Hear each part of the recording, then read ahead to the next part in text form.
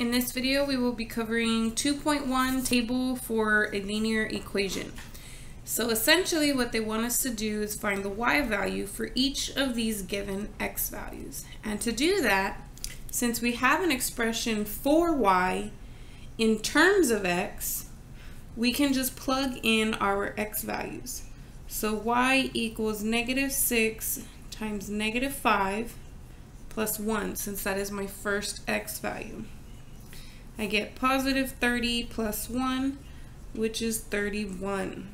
So my y value ultimately equals 31. Then the next y value I'm going to plug in is -1.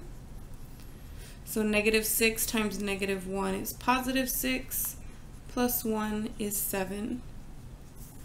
For the next y value, I'm going to be plugging in 0 for x.